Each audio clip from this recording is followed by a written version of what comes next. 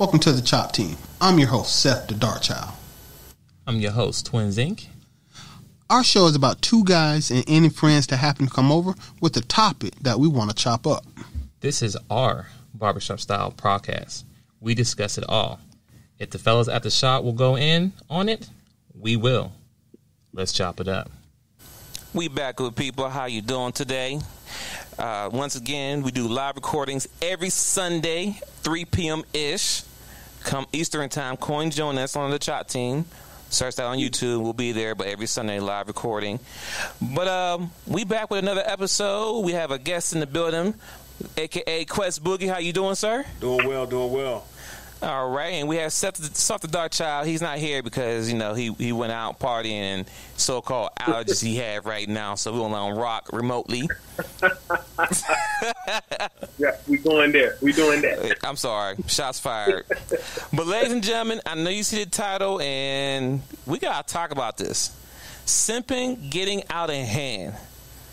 Simping is getting out of hand. So before we get in the whole topic, Seth, hitting people with some little background history of what this simping is, what's going on. Okay, well, just to be clear and to level set, I'm looking at the Urban Dictionary. The top definition of simping: when you infatuate over women, allowing them to take over your mind and cause you to do things for them that you wouldn't normally do. That's the first definition.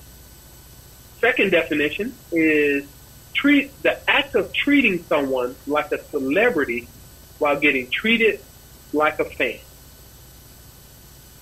Okay? And the third one is simping is the art of trying to act like a girl's boyfriend when you really don't even know her. When she has a boyfriend already, or when she has explicitly stated she is not interested in you romantically. So those are the top three definitions of sin. So, where we going with that today, fella? All right. So, Questboogie, what's your thoughts, brother, on the simping getting out of hand? I definitely think it's getting out of hand. To the point to where it's praised, in our modern culture now, right? So you got back when we were younger, I'm not going to state my age, but, you would hear about, with the wheel and the guy putting on a cape, trying to save a chick or whatever the case may be. But even now, having conversations with people, we can have a real conversation like we're having today, right? And a lot of times we try to hold people accountable, try to hold women accountable for their actions because it seems like they're never held accountable, in my opinion. Mm-hmm. But you'll get some guy randomly, just simping. As a matter of fact, I saw it recently from a clip from The Bachelorette, where, and you guys may be familiar with this, you may not. I've seen it on social media a few times. There's this one guy on The Bachelorette that held this woman accountable. She was having guys do crazy things. I think, like, do some type of, I don't know if it was some type of, not necessarily a race or something, but had them doing crazy stuff that men would normally do. Right. Show their affection. I mean, it was... So she was bending over backwards, make her... Right. Like, jump through hoops. Imagine if you had a bunch of women that, were trying to gain your affection and you're making a mud wrestle or something like that. Right. It would never fly for a man to do, right? So he actually called her out on it. All the other men were simping. Like, they were going after him. Like, bro. He explained his point very clearly. Right. And, I just think that how things are, we're raised, or a lot of men are raised that women are always right. They're these delicate flowers. When in actuality, we can go back to the Bible. Uh-oh. You know what I mean? Sunday, preach. Right. You know what I'm saying? Adam was brought down technically by Eve. You know what I mean? Mm-hmm. Not to get too deep on y'all, but... we got time for that. Yeah, I mean, like, end of the day, sometimes, I understand a woman, and, we all have mothers, and, we want them to be treated with respect and stuff like that. But now some of these guys, like the example that you gave or the description that you gave from the dictionary, these guys that are treating these women like, they're in a relationship and the women have already stated, I'm not interested in you. Mm-hmm. So you're playing, the simp. Basically, I mean, kind of do everything you can to, gain her approval, hoping she moves you out of that friend zone. Right. I just think it's pitiful. And also to even add to that, simping causes a lot of these issues that we have out here with these black ladies, right? Because men out there are simping, and I'll give y'all a good example here. When you see ladies out here walking around with a bonnet on, out in the public, right? Right. Yeah. Curlers. There's always one person that's going to still try to talk to the woman who her bonnet. I'm pretty sure, I can almost guarantee you, any woman who has worn her bonnet outside and go to the store, whatever, a dude approached her and spit game to her, right? I promise you. Right. And the conflict that I'm using that for example is that because she's able to still get pulled by guys, because she might have a fat booty or whatever, nice chest, gonna be cute in the face, you know what I'm saying? Mm-hmm. Guys let that slide. So now she in her head thinking, dumb, I don't care what you think. I got dudes who's going, you know what I'm saying, holler at me regardless of where I'm bonding at. So I don't care what you say. Your opinion don't matter to me because I got 20 other dudes over here hollering at me with my bonnet on. So now what? You understand what I'm saying? Mm-hmm. And that's a prime example of how when guys are simping on a whole level, it messes up for the average, for the person who's trying to keep a woman accountable. You understand what I'm saying, Seth? Oh, 100. I mean, at this point, brothers, and I see it happening a little bit, especially on YouTube and social media, is that brothers are starting to develop a true bro code, right? Right. And the dudes who are basically ignoring bro code, they're still going to always be there. The Derrick Jacksons and his clones are always going to be out there. But for the most part, a lot of men are, well, let me state this, right? YouTube is doing something right now that was never available to be done in history. And that is that men from different parts of the country and different parts of the world are having the same conversation. And it's developing a unified mindset. Like the bunnies, right? We don't like bunnies. We don't like weed. We don't like fake nails. We don't like fake eyelashes. And it's cool when you think just, twinsinc don't like it. You know what I'm saying? It's cool when you think Questboogie don't like it. But when when 10 out of 15 men are telling you they don't like it, and they're discussing how much they don't like it, there's going to be a change. We are developing a bro code, and some of us are starting to stick to it. So, and the dudes that are simping, they're starting to stand out a lot because they look stupid to all the other men, and eventually it'll get through to them. That's my opinion. And also, I just want to say this when it comes to the weave and stuff. Honestly, I don't mind a weave every once in a while, but for me personally, it can't be part of your hair. Huh? It can't be part of your everyday attire. Right, no, and I get that. And this, like I say, for me, I don't mind it. My thing is this: as long as you use it where it looks like it's actually yours. Meaning, I don't know too many black women that has hair all the way down to their butt.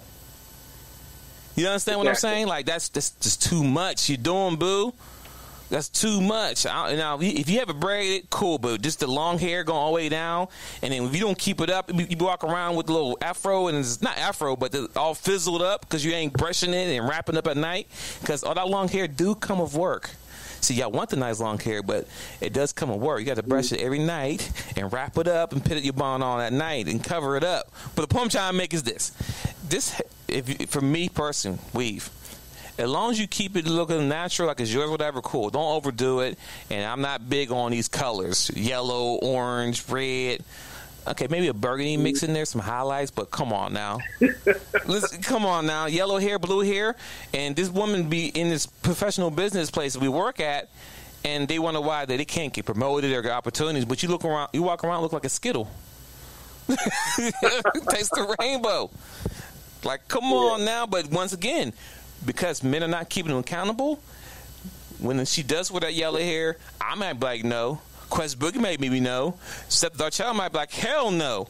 But to be another guy like, oh, baby, I don't care what they say. You look good. Forget what they say. They don't know what they talking about. They know real man. Simple alert. Simple alert. No man don't need a ball with a woman's hair. Simple alert. Simple alert. You understand what I'm saying? Yeah. All right, Quest. Come on. I'm sorry. Where you want to go with this subject?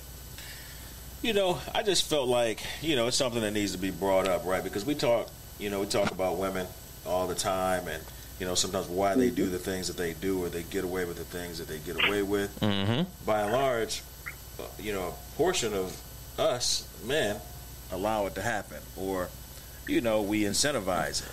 Yep. So some of that behavior, if all men stood together, we nipped it in the bud, we might have better results.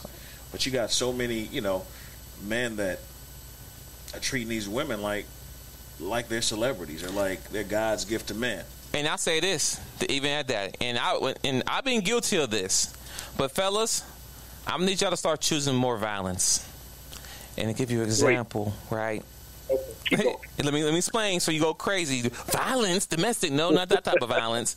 I'm referring to when you're in a relationship, regardless, relationship, marriage, whatever case may be, there be times where you won't say nothing because you want to keep the peace. Man, bump that. Turn that bitch up, because that one thing that you let slide for 2 or 3 years, it's going to be a problem come year 5 or 6 when you going crazy because the person keep doing it. Right? But you didn't say that in the first 2 years when it happened to correct it. You let it slid so long, now it become a norm to them, right? So when you do bring it up, they'll hit you with, what's wrong with you? Like it's your problem that whatever you're going through, you don't like they're doing, is your problem, but you bring it to their attention. But that's because we have chosen nonviolence. Nah, when something happens at this point now, fellas, address that thing day one. Don't let nothing slide. Nothing. I have been guilty of that.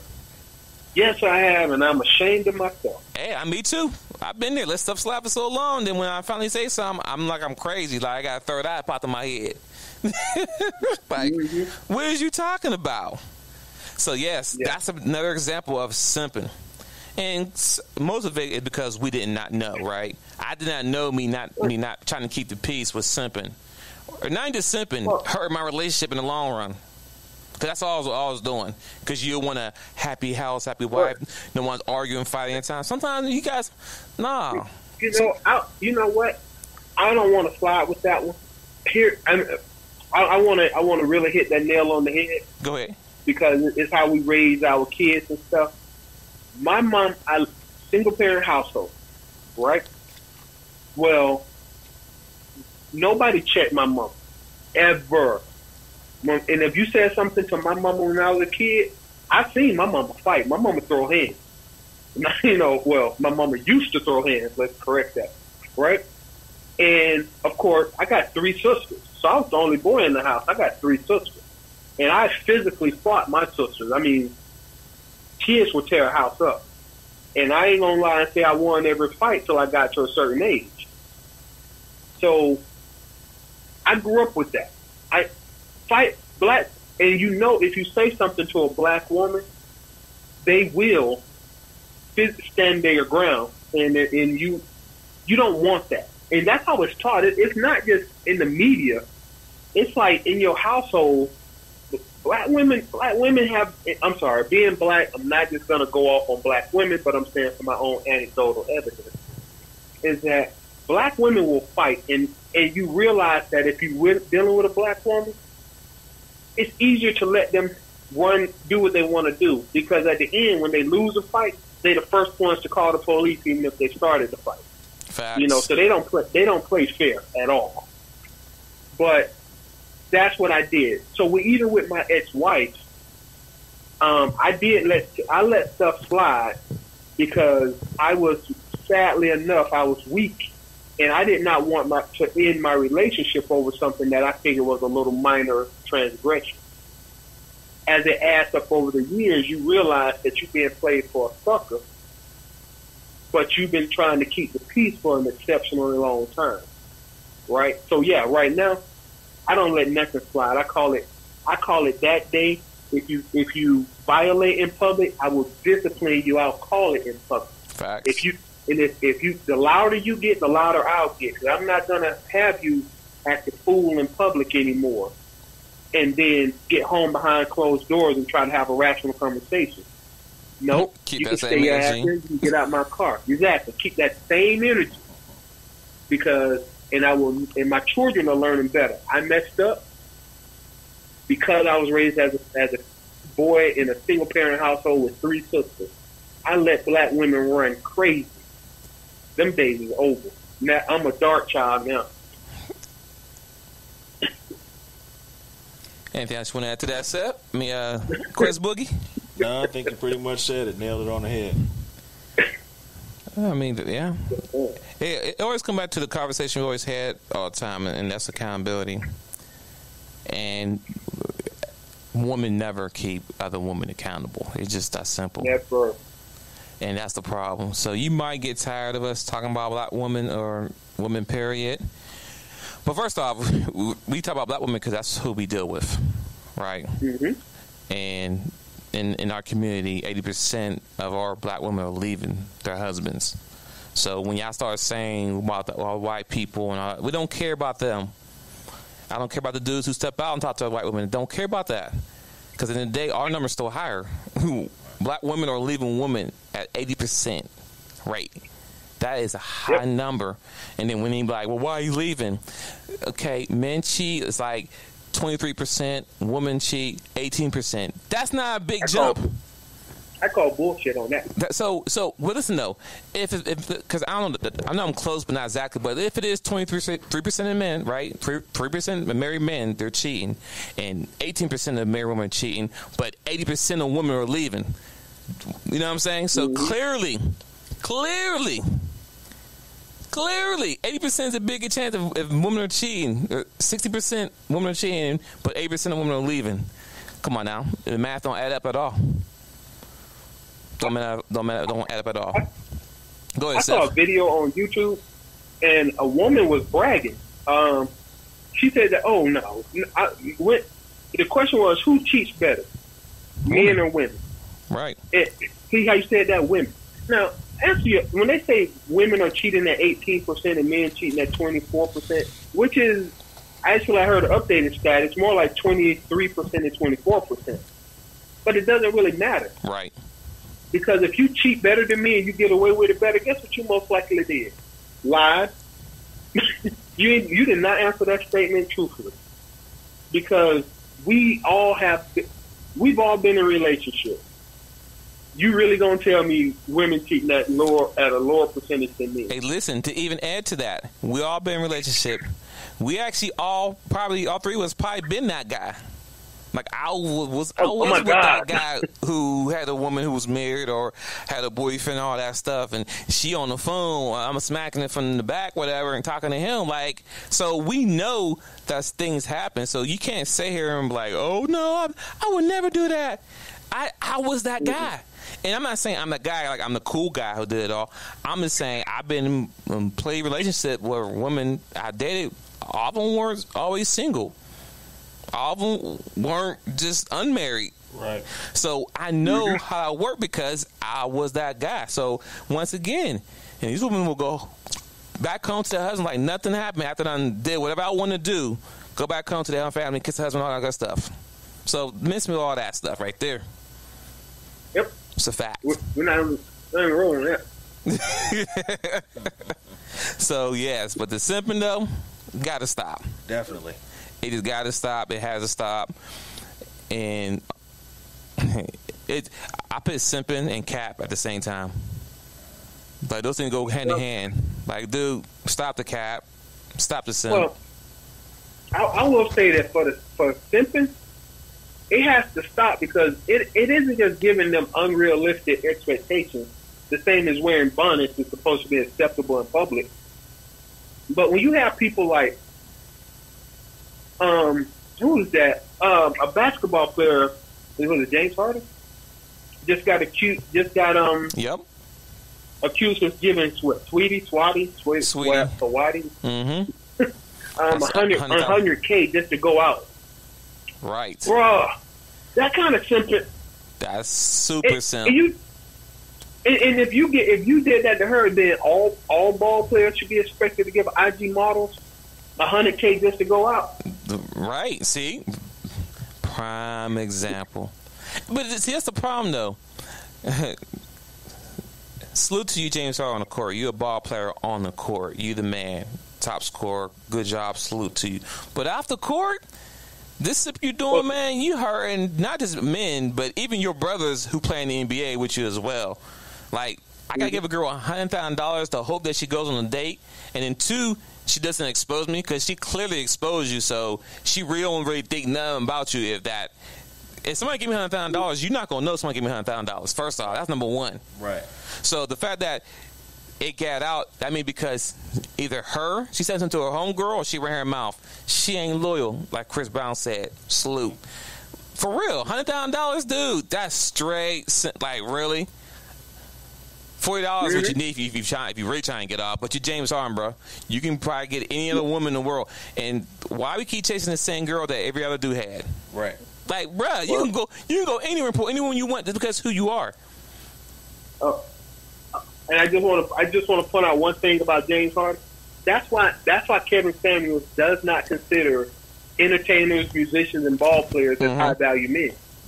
Because you got money you didn't work for. Money doesn't mean anything to you, and you do stupid stuff like this that unbalance the equation. Right. So that's why we don't. That's why we don't even compare ourselves to ballers. If my girl told me, "Oh, I was a groupie," I'd never date you. Nope, never play that game with you, because you got stupidly unrealistic expectations. So, that's the simping part right there. Oh, it ain't even that you look cute. She looks okay. I'm not going to say she's ugly. But $100,000 just for a date? Really? Is that what it costs? Right. And listen, get your money, boo. If a dude won't give you the money, that's cool, right? Whatever. Get your money. Yeah, if a woman throws $100,000 at me, cool, I'll take it. I ain't going to say nothing, but I'll definitely take it. Mm-hmm. But the problem is that the other women are her. Now, imagine the next dude who got to try to talk to her now. How am I supposed to match the James Harden? I went from the one dude from the Migos. I don't know if one was her boyfriend, but she was dating a guy from one of the Migos.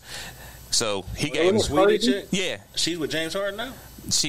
They're not that's the one he gave money to. Really? That's the one he gave $100,000 to go out on a date, to hang out. Or even it was just all Netflix chill, all that stuff. $100,000 for what? Right. Bruh, you can go anywhere and pull you anything. This is who you are. Right. At the end of the basketball game, you got girls. You can buy women. You can buy them, like physically own them. Okay, I'm sorry.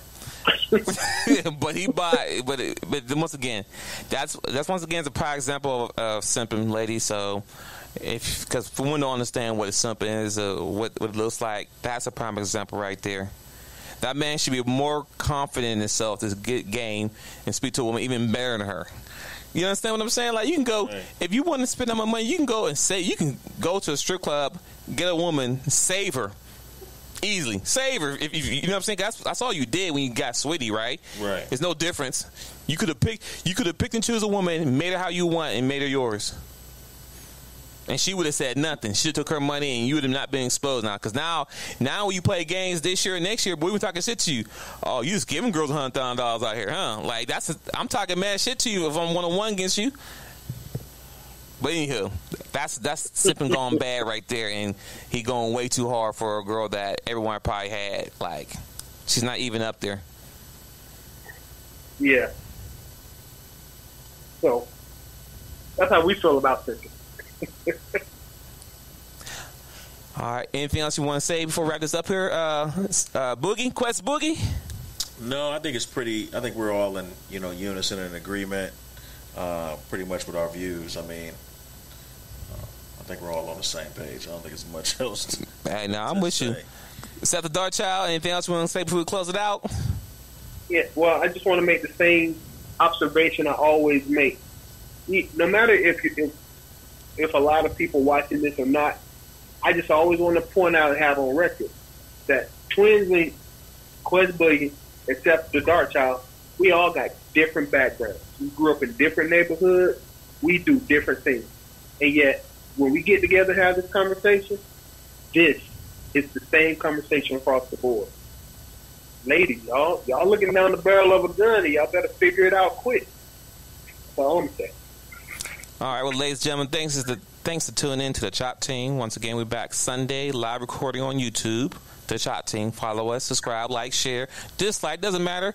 But any interaction, let us know. Questions, you can message us on the IG, the Chop Team, or even send an email at thechopteam@gmail.com. Thanks for tuning in. We out.